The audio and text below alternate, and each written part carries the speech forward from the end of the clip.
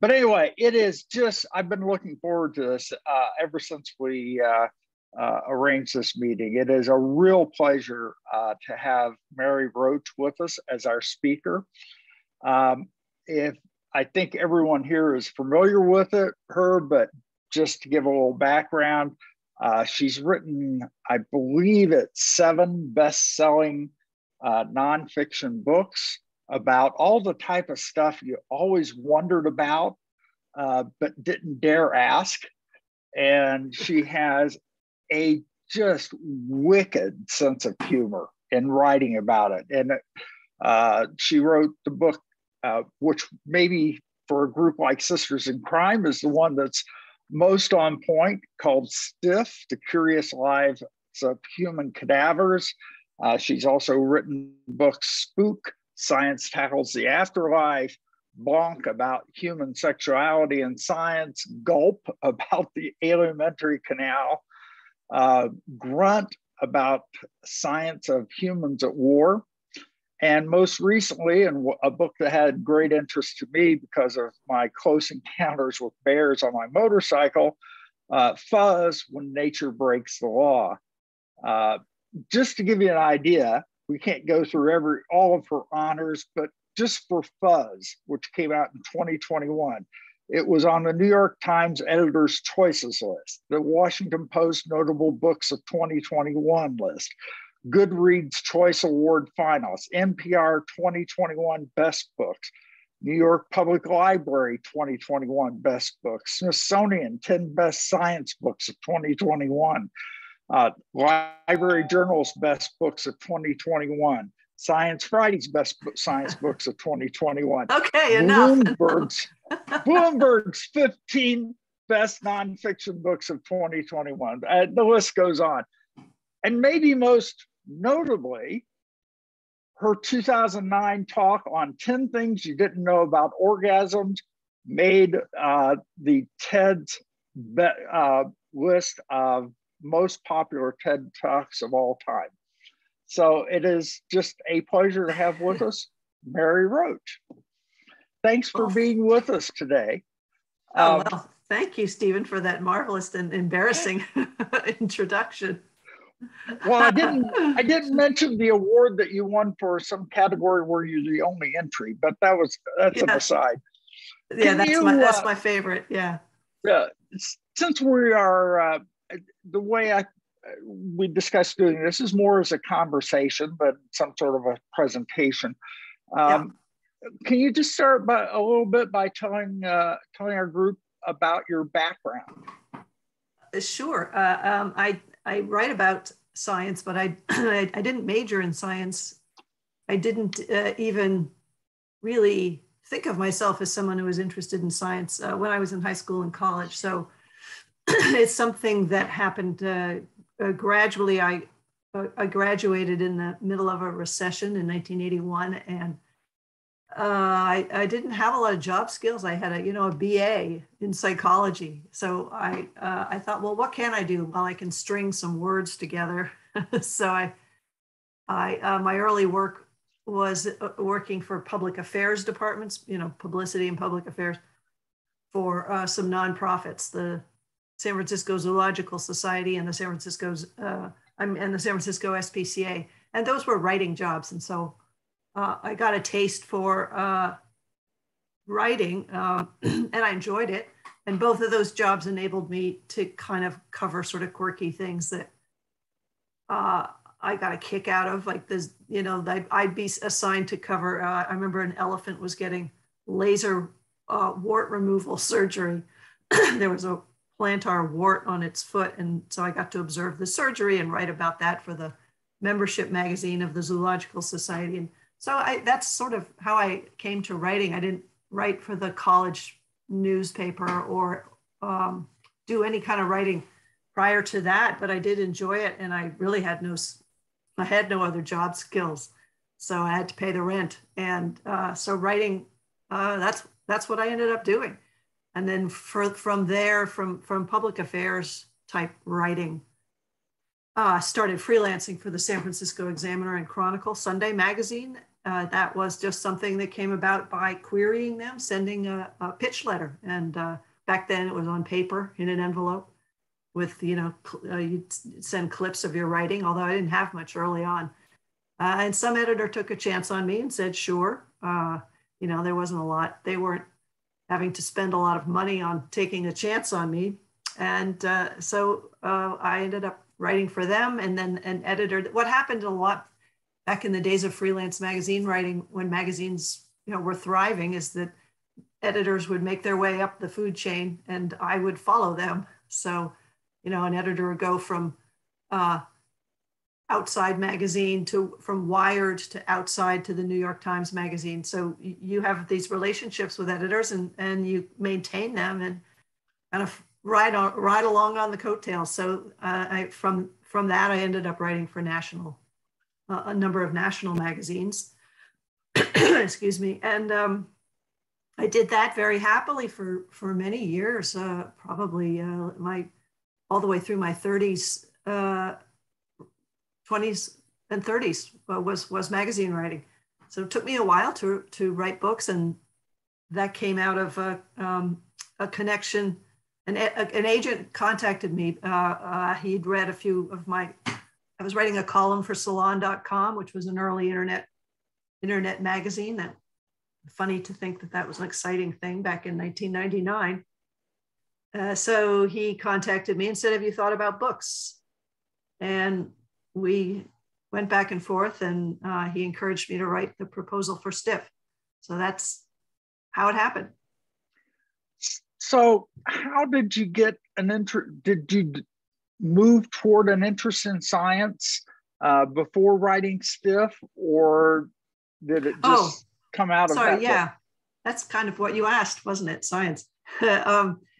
That happened because the editor that left Image, the magazine of the Chronicle Examiner, she went to this magazine called Hippocrates, which was a very good magazine about health and medicine, and it was for the general public. And it was a good magazine. It got a number of National Magazine Awards, and so at one point, and I enjoyed those pieces a lot. I enjoyed writing for them. I became a contributing editor for them. And an editor at Discover magazine had seen a piece I wrote for them and contacted me about writing for them. And Discover, of course, is a science magazine. So those two magazines were the ones that I enjoyed writing for most. I wrote for other magazines, GQ, Vogue, some travel magazines, but the stories that really interested me and that I really enjoyed the most were for those two publications, which were science and medicine. So is that something, since this is a group of writers here, or would-be writers, is that something that you actively pursued that course, or did it just fall to you? Oh, it was very much one thing leading to another. It was quite, I didn't pursue it. No, I mean, the editor contacted me from Discover magazine. I never set out to write about science. No, I didn't. I just once I did a story for them and enjoyed it. I did more stories for them. And then when salon.com started, I suggested a column that had to do with health and medicine and the human body. So that was my suggestion. But by and large, it was something I stumbled into. I didn't have a course, a plan, a career plan, anything like that. So with the first book, and correct me if I'm wrong with any of these things I say, but the first book I think was Stiff. Yes, that's correct. And I'm sitting here thinking about, and maybe you didn't have to do this, but I'm thinking about, one, how do you come up with this idea of writing about what happens to cadavers? And I guess it's in the nature of a writer. You sit there, how in the hell do you pitch that? Well, yeah, it's a good question. Stiff, I'll tell you how Stiff happened. I was writing the Salon column, and I tend to poke around for ideas. I used to anyway. I like to go into the parts of libraries, and this was a medical school library at UCSF. And in the basement, there are a lot of old books that no one looks at anymore, and I find them fascinating. And there was a bunch of bound journals. That was the proceedings of the STAP car crash conference. And this was the car crash conference this was the beginnings of automotive safety research. It was the first time anybody looked at cars as not nifty, hot-looking modes of transportation, but as the causers of death and injury and pain. And so the early days of automotive safety, there was an effort to design a crash test dummy. And that, in order to make the measurements that the dummy recorded meaningful, you needed to know what happened. What do these forces do to an actual body?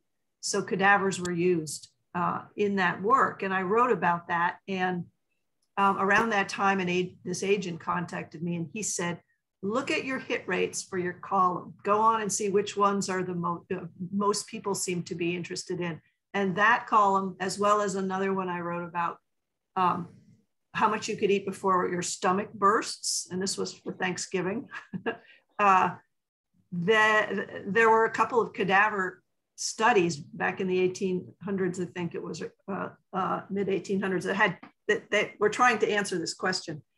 So those two cadaver related columns had high hit rates. And he said, well, you should think about a book. And I remember thinking, that's a terrible idea. Who goes into a bookstore, looks at the table of new nonfiction and goes, oh yeah, this book about cadavers and how they're used, that's going to be my next read. I mean, to me, it seemed like a terrible idea, but I didn't have anything else in my back pocket. So I thought, okay, I'll look into it a bit more. And then I got interested more and I wrote a couple pages up and I have to really credit him because he kind of, he said, he didn't say write a book proposal because that's quite an undertaking. He said, just write up a couple pages, almost like a treatment and show it to me. And I did. And then he said, I really think you have something here and you should, write a proposal. And he sent me a couple sample proposals, although they weren't at all similar to what I was doing and weren't terribly helpful. I think the message was there is no model for this. Just it's a sales pitch. So make it as interesting as you can. Anyway, so I did that. I wrote a proposal and we had a number of people bidding on this rather strange topic. Part of it also, I think I had a sense for many years that everything had already been written about. There was a book about everything. I found it very hard to come up with something that felt fresh and that hadn't been written about in book form. And by golly, nobody had written a book about how cadavers have been made themselves useful in history and present day. So it did seem that I had that field to myself, kind of the bottom feeder. It struck me as reading it, and he, from the first chapter, you're sitting there with 27 heads in a room, and people get, and yet I found myself, and I don't laugh out loud, especially at books. I don't laugh out loud at movies very often, but I actually laughed out loud. Good. Did the as I described it, and it's the only way I can, as a wicked sense of humor, did that come out in your earlier writings, or is that something you developed for stiff? Because I will tell you, I mean, I don't think you could deal with that topic for that many pages without humor lightening the approach to it. Yeah, it wasn't, I didn't see humor as a technique for that book, although I think that you're right, it did make that book easier for people to get through and more appealing. But it's something, I always wrote that way. My magazine pieces had a similar sensibility and tone. And I actually worried that that kind of humor combined with this subject matter was a mistake and that people would be upset by it or offended if they maybe had lost a loved one. So I was kind of concerned that that wasn't the best way to do it. It's the only way I know how to do things. It's just me. It's my approach. It's how I see the world and how I approach these research trips. So I've just figured, well, I'll let the editor take things out if she thinks they're inappropriate. And she left most everything in. So we just tossed it out into the world and crossed our fingers. Did you have reactions from your friends and others when they say, "Oh, you're working on a book. What's it about?" Yes, I remember distinctly being at a party in San Francisco, and this woman, we don't need to name her, she said, "Oh, come on, you're among friends." Her name was Bonnie Fluke. So she said, "Oh, you're writing a book. What's it about?" And I told her, and she said, in a very snide way, "Let me ask you something. Who's going to buy that book?" And I really couldn't help but feel that she was probably right. I couldn't answer that. I don't know who's going to buy that book.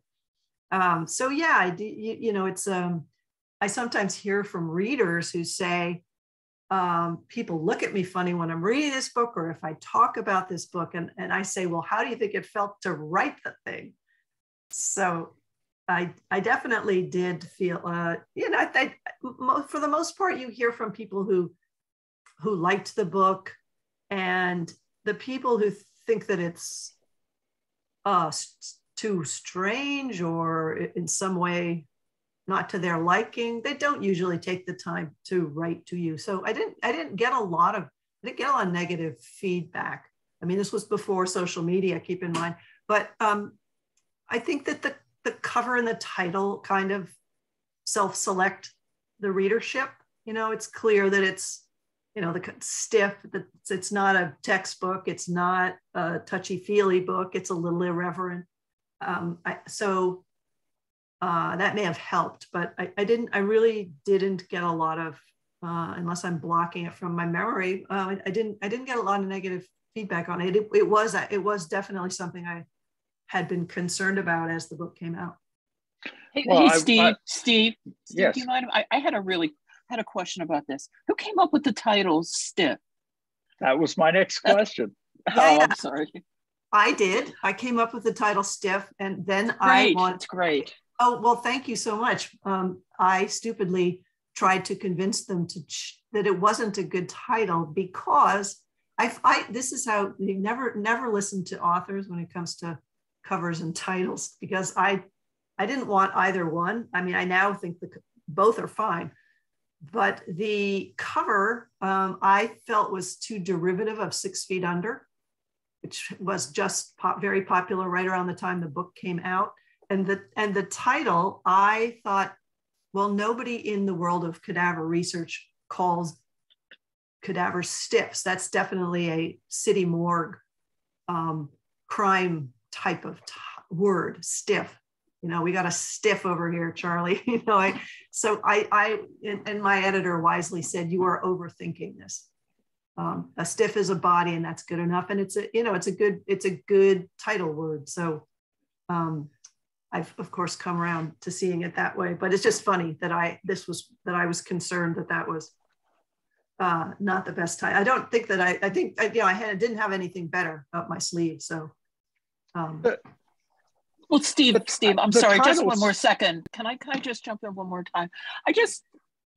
I'm reading this book, and I think this is the most brilliant opening to a nonfiction story I've ever read. The human head is of the same approximate size and weight as a roaster chicken. I have never before had occasion to make the comparison, for never before today have I seen a head in a roasting pan, but here are 40 of them. I'm just like, I'm never going to eat chicken the same way again. I'm sorry, Yeah. that is just a great opening. Thank you so much. I think how did you come up with, how did you come to write that? Well, my training in magazine writing caused me to fret excessively about opening lines and opening paragraphs. So each book chapter to me feels like the beginning of a magazine piece, even though they're connected. And I very much hope that they don't feel like disjointed magazine articles. I tend to feel like the opening of a new I'm changing scenes. It's a new, and I've got to introduce people, and I've got to get them in. You've got very little real estate to pull the person into your story. That's what you're trained as a magazine feature writer, that you've got really a couple sentences to catch their eye and to catch their interest. And so I've always spent a lot of time on an opening paragraph. And it also, for me, just feels like it sets up, once I get that down and I like it, it kind of sets the stage, and I feel like, I'm practically done. Now I just write the chapter. So it has to feel like a setup, and it's very, when you have it, and I may spend 2 days and then, throw away everything I wrote and end up using the second paragraph. But I think it was in that case, that scene, walking into that lab where these plastic and reconstructive surgeons were about to get to work, it had been set up and they hadn't arrived yet. I was the first one there, one of the first ones there. So to see these heads, it's an unforgettable image, just to see, the human head, because that's where where the personality resides, the face, the head, the brain. To see that severed in a roasting pan was such a bizarre, kind of unsettling, memorable sight that I knew that was how to grab people's attention and pull them into in this case, the book. So, you definitely, with a book, and that when somebody opens a book in a bookstore, that those first sentences are important. So you want it to be as arresting as you can make it. And that's why the heads landed there.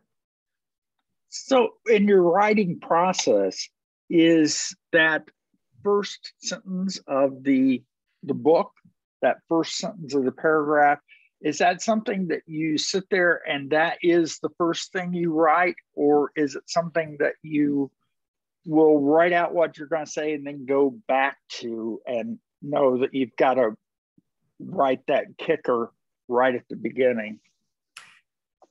I spend a fair amount of time on it right in the beginning, because for me, it helps me just get rolling on the chapter. That process, you're going through all of your notes, kind of nominating thing, like what here in all of my transcripts of interviews and all of my notes of where I've been and everything I have, what's the best stuff, so you're going through. So, and in that process of going through everything, you're reacquainting yourself with what material you have, and you're kind of forming a sense of what will be the narrative structure for this chapter and where will I go and what are the best bits. So it's an important process, not just for getting the first line or first few lines, but just to refamiliarize myself with that material, because it may have been a while since I reported that chapter. So it is the first thing I do. In fact, the heads in the roaster pans are not the first line of the book. They're the first line of the first chapter, but there's an introduction before that. So I do that every chapter. I do try to have an opening that feels satisfying to me. And it's a process I enjoy as a writer. I like that challenge of setting up what's to come in a way that whets the appetite for the reader. Well, we enjoy. Yeah. Oh, thank you. We you don't have to do that. it. I mean, you don't. A narrative fiction doesn't have that kind of kicker opening for. It's not something people always do. It's. I think partly because I enjoy it. I always try to do it. So back to the process. I know we're focusing a lot on stiff because I think in part because for our group, this is sort of a manual because of the type of mystery stories, crime stories we write.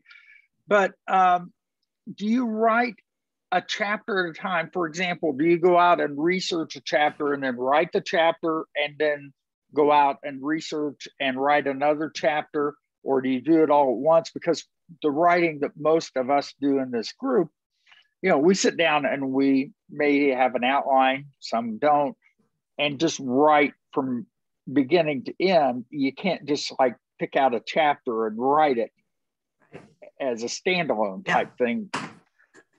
So what process do you follow? I don't do all the research first. As soon as I have everything I think that I'm going to need for a chapter, I try to write it. That for a couple of reasons. One, it's fresh in my mind, and also I just I like the feeling of written pages piling up. You know, if I have a huge stack of research material and nothing written, that feels very daunting. You know, to try to keep that all in your head and think about how you're going to arrange it. I mean, the downside to what I do is that I don't know the order of the chapters. So I frequently have to finagle, you know, I'll have to change the ending of a chapter to set up the coming chapter a little bit better. So you know, you definitely have to massage it a bit when you do figure out where it's going to go. And some I know, okay, I know these 3 chapters are going to follow boom, boom, boom. So I'll write that whole chunk if I have that material. So yeah, that's I simply couldn't face the challenge of a whole year and a half's worth of researching all that material that's gathered, waiting to be written is just very off-putting for me. But I know plenty of nonfiction writers who do that, and certainly fiction.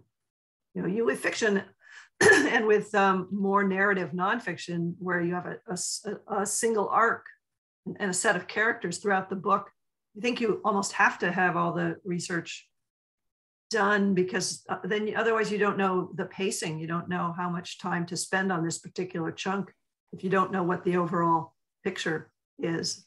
So it's probably harder to do with the kind of writing that you guys do. I had a different question on my little outline here, but what you brought up sort of moves me in another direction, which is all of your books have been science related. The ones that have been books, you know, have you ever thought about writing a novel? And you know, like Andy Weir has done, you know, turned science into his The Martian and Hail Mary, and there have been other writers who've done it. And you write so well, and just so, I mean, we keep people's attention in classes, which a lot of people slept through when they were in school, and you keep people as a page turner. Have you ever thought about turning your talents to fiction and trying that direction? I've thought about it, but I don't think I would be particularly good at it. I read fiction and I marvel at the way people are building something with mostly just their imagination. Certainly a lot of research goes into good fiction, whether it's historical fiction or whatever it's based on. There's often a lot of research that's done, but still the characters and the motivations and the dialogue and the movements of the plot are all coming from one's own imagination. And I rely on the crutch of reality. You know, number one, it's something that makes it easier for me, because I gather this pile of sticks and then I'm like, what's the best thing I can build with what I have?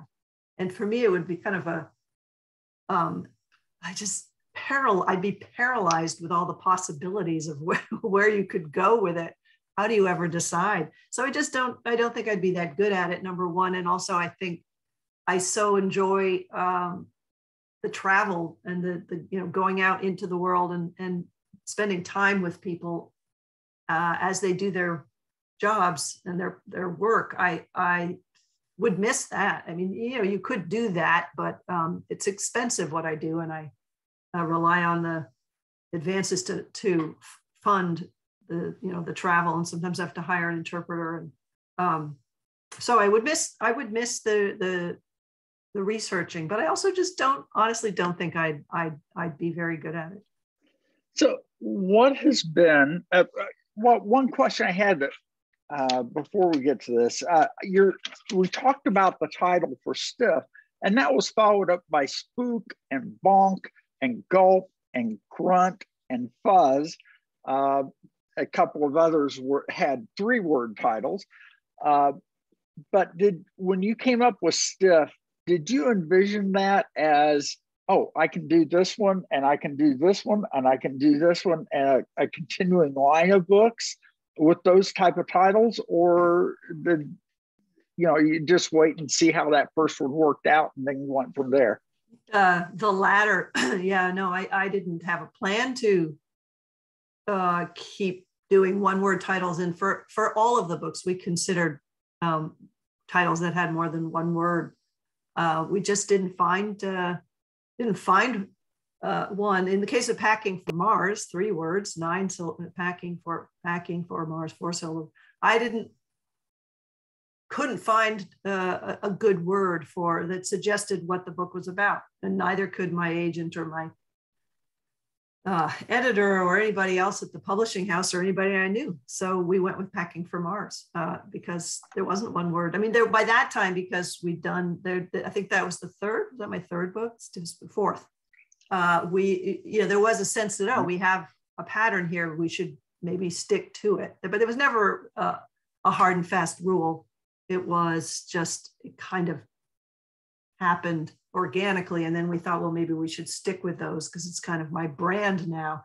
But we just couldn't come up with anything for Packing for Mars. And for FUZZ, the title I had on the book was Animal Vegetable Criminal. And that is the title still in the UK. That's a title I prefer. But the problem in that case was that before we went to press, the New York Times food writer, Mark Bittman, published a history of food called Animal Vegetable Junk. And my publisher felt that the title was so close that people would get confused by it on Amazon, or that they'd think I got the idea from him. Because his book came out right around the time the pre-publication marketing stuff was going on, and the sales reps from W.W. Norton were talking to people in the bookstores and the buyers in bookstores, and they just felt it was too confusing. So I was very excited about having 9 whole syllables in my title, just to shake things up a bit.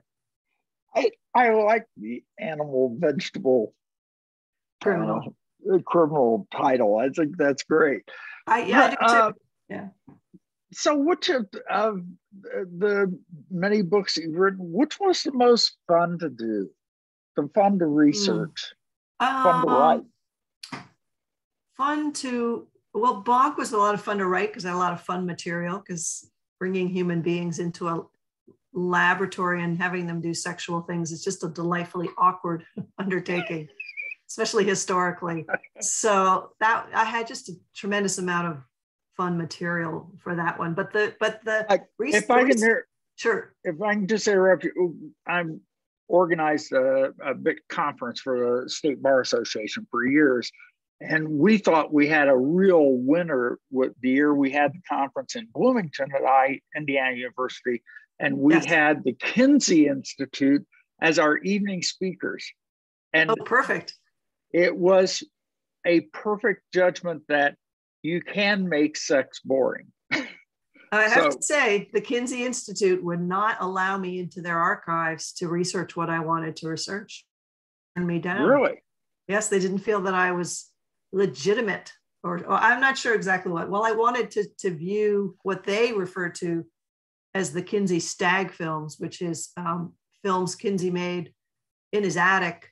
I mean, he was really the first to document the whole sexual response cycle. Masters and Johnson got the funding and published the book and got all the hate mail. But Kinsey was doing it on his own in his attic with his staff. And he filmed things, and those films exist. And I was curious to see them, just to see how were they set up. Did they manage to make them seem like pure science and not porno? how I was really curious, and they said no.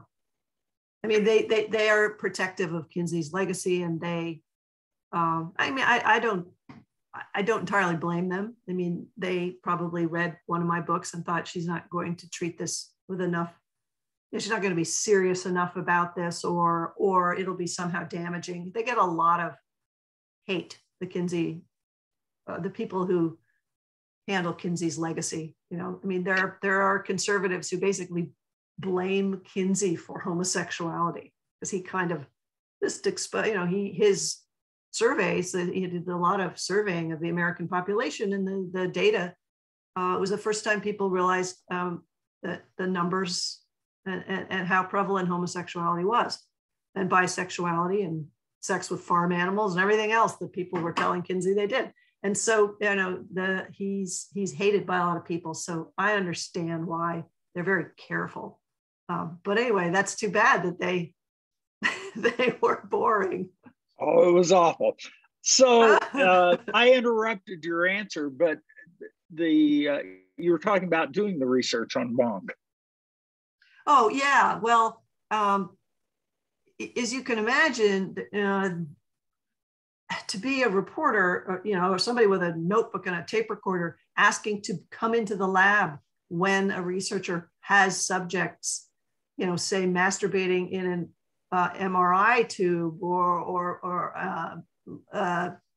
who knows what they're doing, but to have me in the room would invalidate, first of all, it would invalidate their study because I might be affecting how comfortable that person is. And also it was just awkward for the subject of the study. So I sometimes just had to be a subject, and there's only so many times you can do that before people think you're really weird.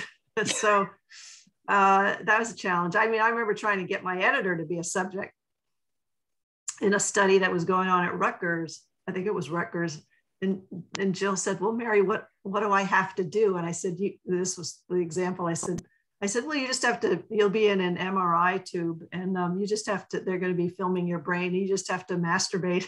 And she goes, Mary, I'll try to get an intern for you. She hates when I tell that story. Not because of her, but because of the line about the intern. Yeah. You get her in trouble. So obviously you've run into stumbling blocks in trying to do the research. What stumbling blocks, what has made it difficult to research? What project was the most difficult to write about? Oh, I would say that the writing was, for me, I have a certain tone, which is kind of freewheeling and funny. And there's times when the subject matter and that tone are at odds. And I would say GRUNT, there were times when, there's some pretty serious and emotional stuff in that book. So I didn't want it to be too heavy. I think my readers have a certain expectation of me. So in that case, what I did was there were a couple chapters that are purely historical that are pretty funny. One has to do with the development of stink bombs starting in World War II, but going through very recent times. And then one on the development, the navies and the OSS spent a lot of time working to develop a shark repellent, and it didn't go very well, and it was hilarious. And somebody at the National Archives found me the folders, the actual correspondence folders for that project, and that was a lot of fun. So in that case, but until I had those, I would sometimes struggle to try to figure out how is this going to feel like a Mary Roach book? I mean, and then not that it has to be funny, but I wanted that in the mix. So that was a bit of a writing challenge. And so that's similar also to FUZZ. I mean, there's or animal vegetable criminal, as some people call it. There's some material in there that's quite heavy, but to kind of blend those kind of conflicting emotions and sensibilities is a bit of a challenge. Do you get a chance to read mysteries or thrillers at all? Sometimes I do. Sometimes I don't read them that often, but I've read. There's a guy named Brad. Oh my God, I'm forgetting his last name now. Metzler? No, not Brad Metzler. I'm going to Oh. see Brad Metzler next week on Zoom. No, Bradley Harper. He was a pathologist with the Armed Forces Medical Examiner, AFMES, Armed Forces Medical Examiners, maybe Society, I don't forget. Anyway, he was a pathologist. He worked in the morgue at Dover, and he was the one who encouraged me to write GRUNT, because I didn't think I'd be able to get access to a lot of places I wanted to go. As it turned out, the military was quite cooperative. But he wrote a series. He went on. He says I was his inspiration. He went on to write a couple of mysteries that I read, because he's someone I know, and they were quite good. He got some new mystery writers award. Knife in the Fog, maybe it had to do with Jack the Ripper, and it was a twist on that. Anyway, yeah, I mentioned that Brad Harper was here in Indianapolis at Magna Cum Murder, and I don't know that if you knew that he and his wife portray Santa Claus and yes, in Williamsburg every year. I know that. He's always sending me photographs. He's a very convincing Santa Claus. Yeah. Right. Anyway, I enjoyed his book, and I've read a few. I'm not a good mystery reader because I never figure out who did it. I'm always completely following the red herring and the wrong. I'm always wrong. But I enjoy. I sometimes watch, like Knives Out. I watched. Apparently, if it has knife in the title, I'll watch it or read it.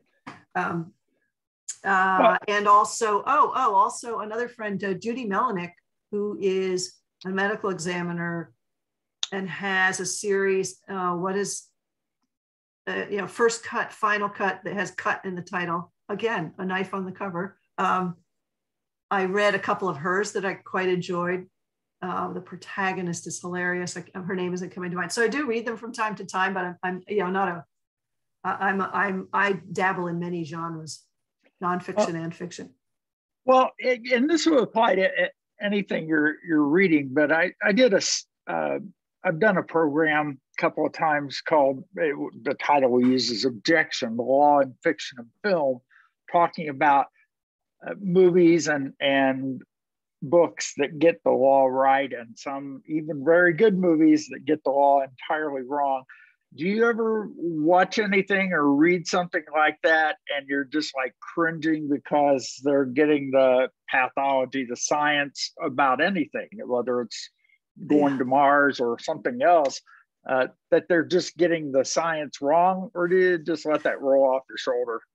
Well, it definitely leaps out at me. I don't often notice it because I'm not, I get just sort of caught up in the story and I'm not really watching with a critical eye, but every now and then something is so jarring.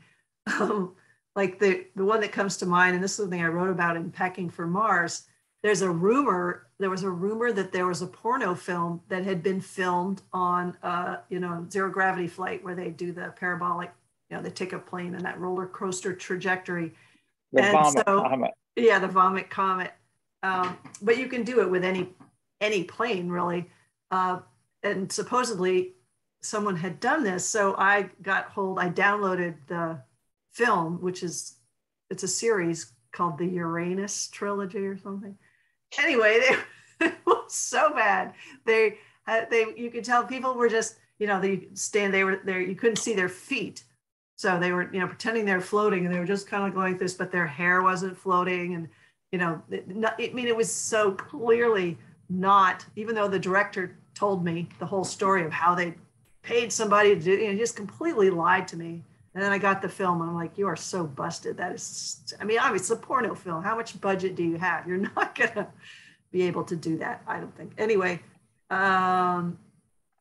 And The Martian was quite good. You know, there are a couple of things on The Martian that, you know, had to do with the atmosphere, but it's rare. I think the main one is, and it's not something I know a ton about, but when you see forensics shows where somebody has, you know, this screen where they're able to manipulate the image, and, you know, this fancy lighting system with a microphone built in.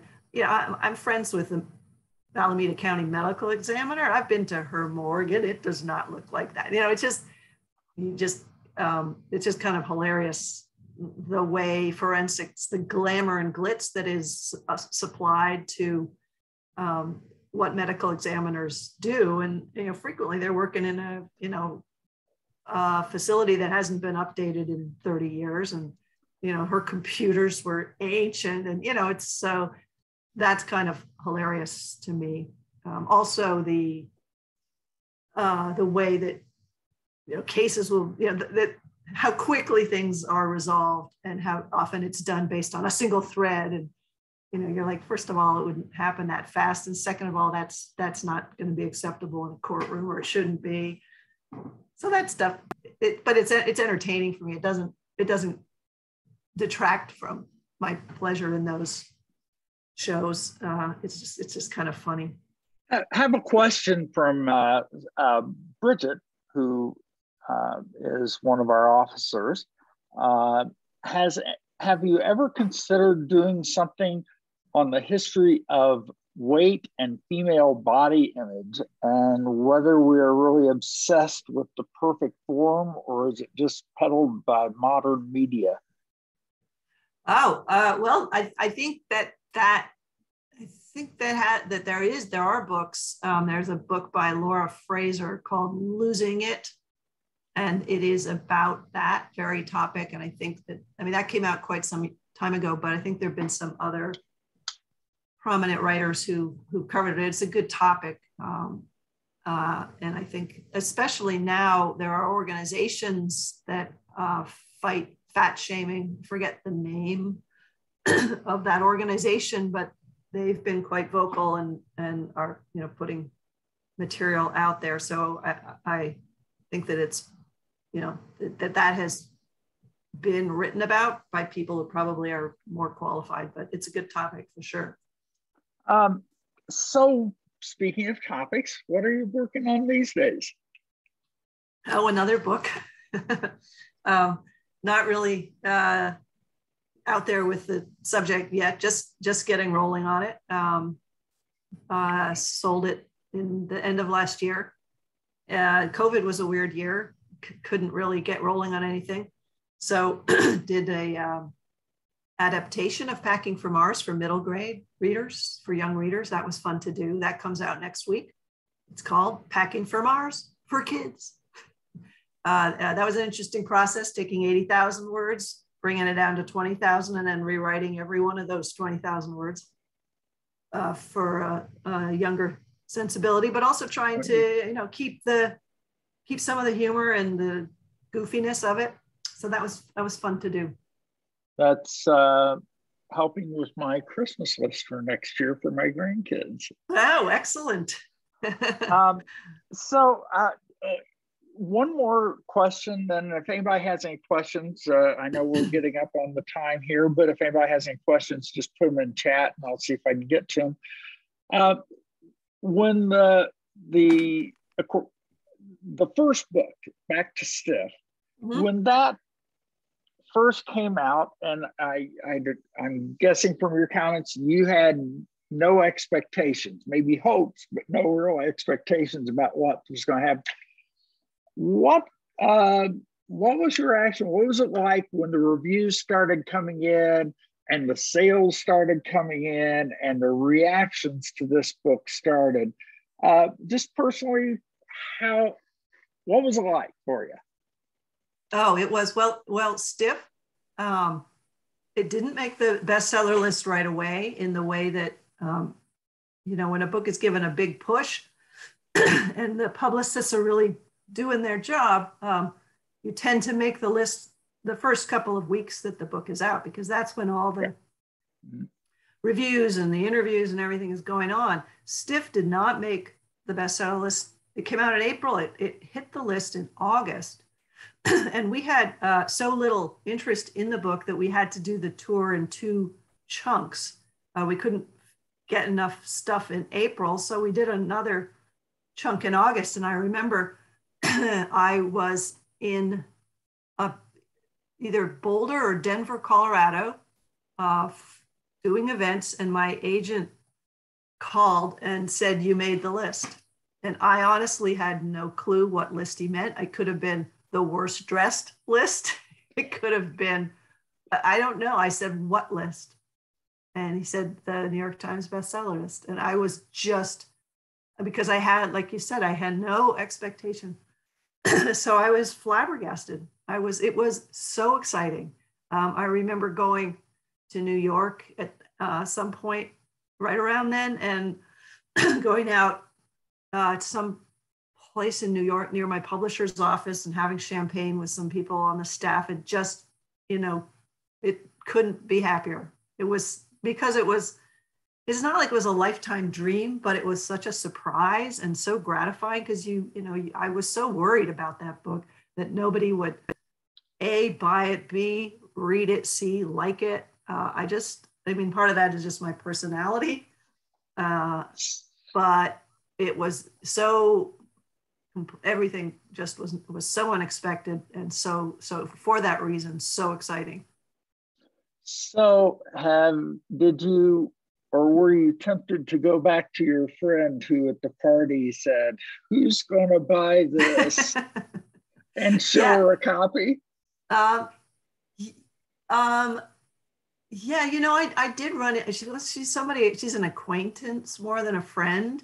And I think I ran into her at some point. I think I may have mentioned that to her, or maybe it's just that I'm remembering my fantasies of saying something to her. Yeah, the book was re-released at the end of last year with a new cover and an epilogue, kind of bringing things up to date. And on the cover, it says 1 million copies sold. And I'm like, I really want to send a screen grab. "Dear Bonnie, here's who's buying this book." But I didn't. You should.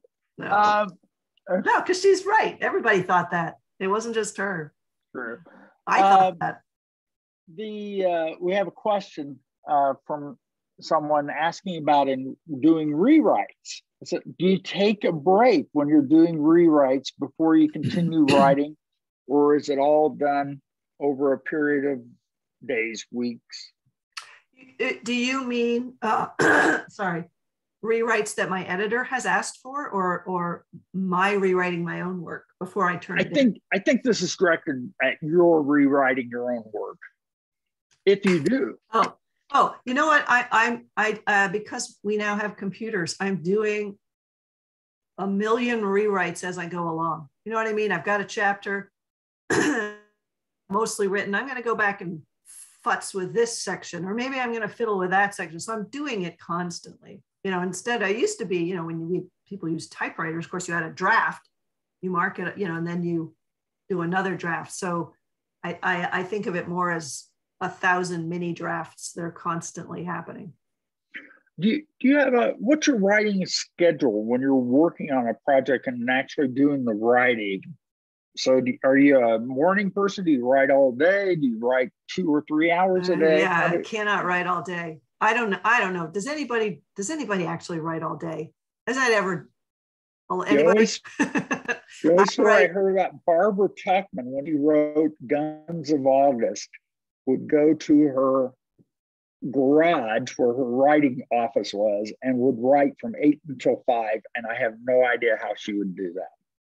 I don't either. That's the only person I've ever heard said that. I'm good for 2 or 3 hours. That is it. And I tend to do it in the afternoon because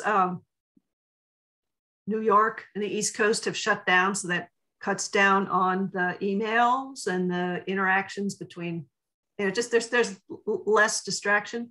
I often I have an office that bunch of writers with little offices that are downtown, not in my home. But don't always write there. I'll if I really need to get writing done, I go to a cafe that has a certain kind of music playing and hubbub, and it just makes me focus. And I never used to do that, but I now find I'm very productive sitting in a cafe, a busy cafe, which is completely different from how I used to work. I think you mentioned having a recorder earlier. Mm-hmm. And someone's asked this question about, do you use any type of specialized software like Scrivener, which is what I use. I love Scrivener, or just a word processor, or, what's your writing process?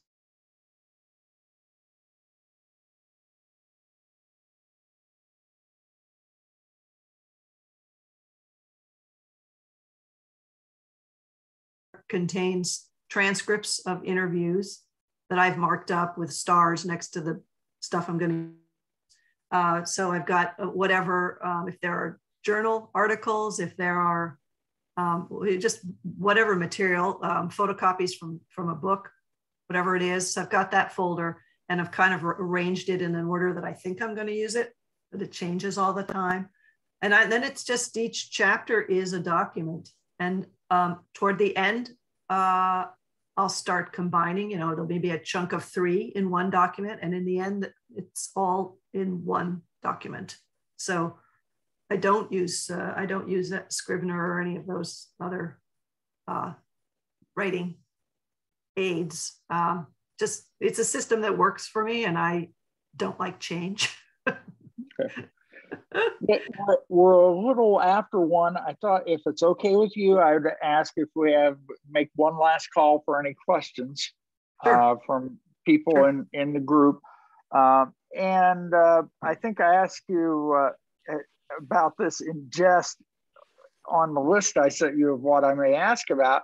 But seriously, has there been any interest from anybody about, I've seen movies made of, classically Woody Allen made the movie Everything You Always Want to Know About Sex But Were Afraid to Ask. Has anybody contacted you about any type of movie or television rights to make something? Yeah.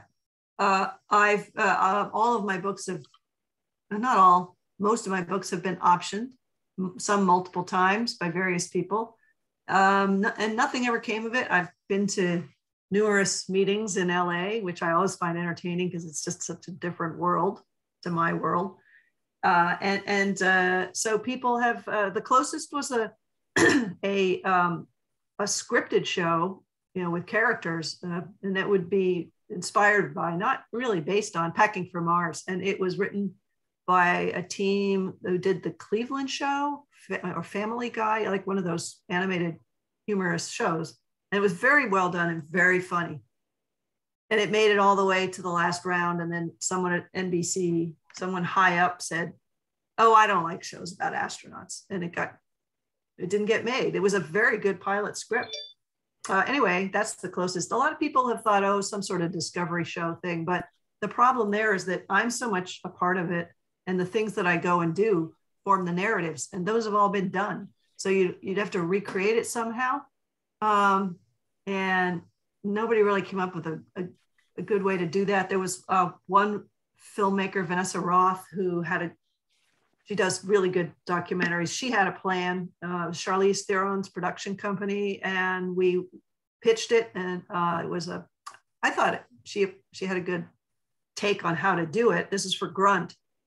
But nobody ended up making it. So many options and no final product. Somebody asked, I think I already know the answer to this. Do options pay even if there is nothing developed? Yeah, the option, for example, that's what the option is. Yeah, the option is we have the option to make something if we choose to for a period of time. Sometimes it's like 6 months, maybe to be, in my case, it was like $5,000 for 6 months. I remember something being about that much. But the amount of money is all over the map. If there are people bidding, competing bids, it goes higher. I'm sure it can go lower. but it tended to be in the neighborhood of a few $1,000s. And yeah, that's how it works. And then so they're just basically saying dibs. You know, nobody else can touch this for 6 months because we're going to think about it and most likely not do it. Well, we'll keep our fingers crossed for Stiff the movie or Bonk the movie in a theater near us soon. Yeah, someone wanted to do an opera based on Stiff, which I thought was a fine idea, but that never happened. There was a Fringe theater show based on Bonk at the Edinburgh Fringe Theater. I didn't see it, but I gave them permission. So I don't know what that was like, but they did it. I just want to, can I ask a really quick question? I'm just keep going back to Stiff. And again, probably for our macabre interest in all things dead and how you get there. When you were researching this book, I mean, you were talking about kind of doing like one chapter at a time. And did you kind of like sit back and say, I really, really think I need a chapter on, the body farm. Yeah, the body farm, or, crucifixion experiments, or like, did you think, well, I need a chapter on, No, it doesn't work that way. It's all based on what I find, and in many cases, what I can get access to, what I can go and observe, say the body farm or somebody plastinating a body or a cadaver, automotive impact test. So I'm always looking for the narrative structure, the scene that I'll be able to go and participate in, or at least observe. And so that determines what goes in. In the case of historical material, it's just what do I find that's interesting? If somebody said, oh, there was a guy who did this work trying to prove that the Shroud of Turin was real and he used cadavers, I would have been, yes, that has to be in the book. And I would have tracked it down. So sometimes for sure, but for the most part, it's me just calling around and asking people, what are you going to be doing and can I come visit? And if they say yes, then that tends to be in the book. Thank you. Any more questions? Listen, this has been just a stunningly wonderful program. Just can't thank you enough, Mary, for taking your time, for sharing your experiences, for your sense of humor, and of course, for all of those wonderful books that you've written. And we can't wait to see the next one and what topic you're working on. When do you said you've already sold it. So one last question, final thing. Yeah. You've just sold this. Yeah. So how you don't do a lot of your research before you sell the book. Correct. So what's the arc? You talked about creative nonfiction and fiction having an arc. So what's the arc of the timeline from idea to sale to actual publication? Well, I did, for this one, I did a fair bit of research, just making sure that there was enough there. So and calling around and making sure that the things I wanted to do were possible. But I give myself between 2 and 2.5 years to do all the research and writing. That assumes we don't have another COVID mess come fall, because that will mean travel will be a problem. And then it's another year out before you actually see the book in hand. Yes, and then it's about a year out before the book is published. Yep. So incredibly slow. Listen, it's been a joy and a pleasure, and thank you so much. And, sure. Can't wait for your next book. Thank you so much, Stephen, and thanks to everybody for listening in. I really enjoyed it, and good luck with your writing, everyone. Thank you. Thank you All so right. much. Okay, take Bye. care.